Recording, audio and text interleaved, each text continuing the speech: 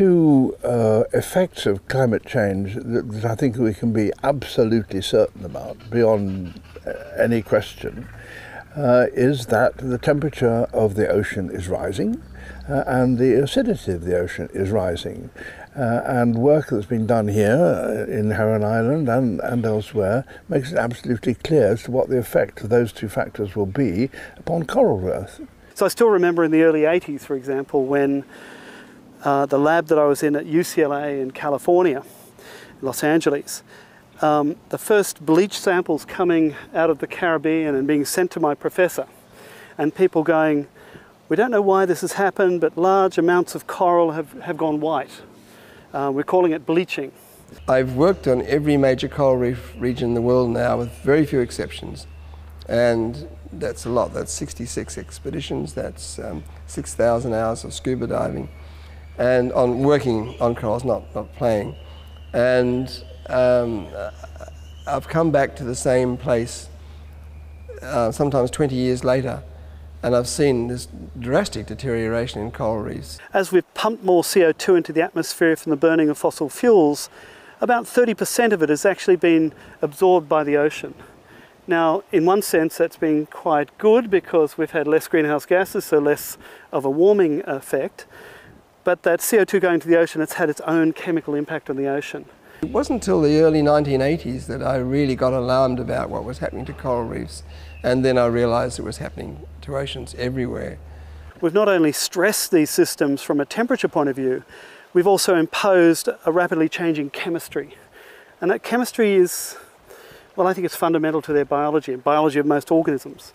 Something like a third of all marine species have some part of their life cycle in coral reefs.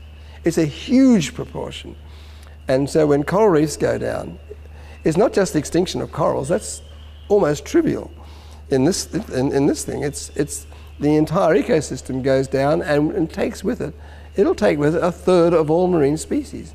The other horrible thing about corals is they commonly grow best right at the tolerance of the temperature that will inevitably kill them. They like to live on the edge, thrill seekers, you know, in so many ways.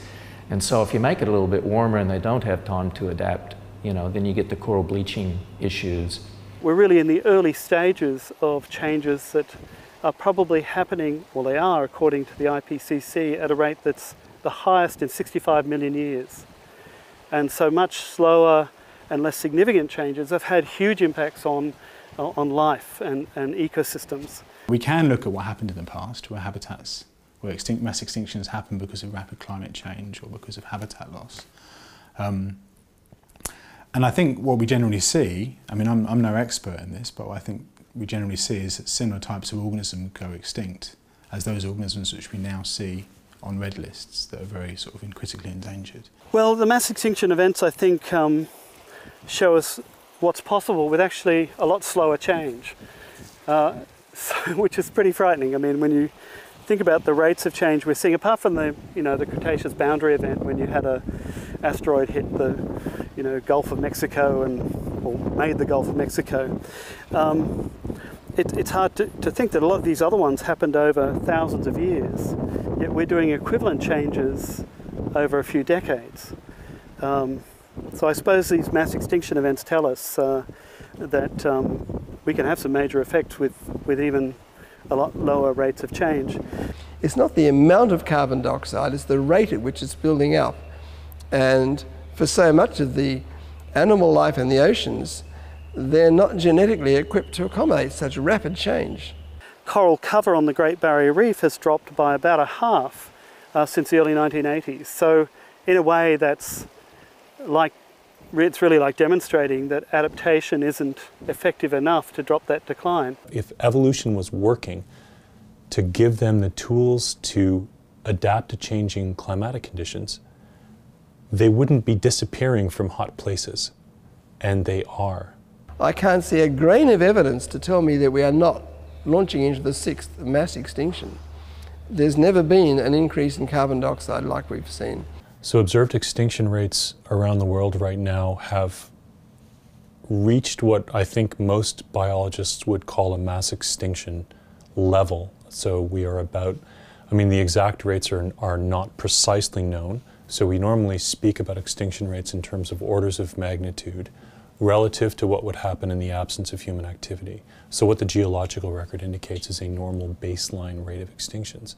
Right now we are at about 1,000 times the natural rate of extinction, which puts us, more or less in the middle of the end of the age of the dinosaurs in terms of how fast species are disappearing from the world. The time passing and increasing those figures will lead to disaster unless something is done.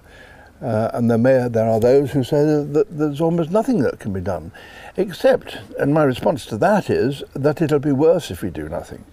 There's not an excuse for doing nothing, saying you can't stem it. You can slow it down, that's for sure. And it'd be really culpable if we don't.